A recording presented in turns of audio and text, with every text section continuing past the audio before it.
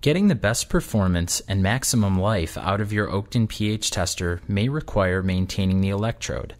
Depending on the type of sample you are working with, Oakton's technical experts recommend the following.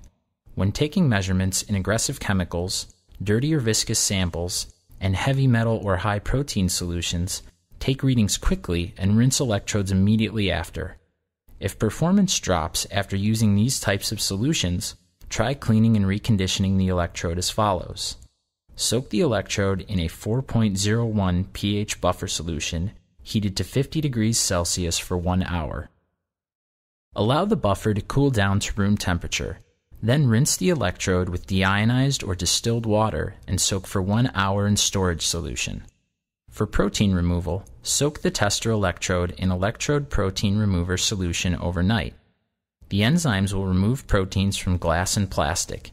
In the morning, rinse the electrode with deionized or distilled water and soak for 1 hour in storage solution.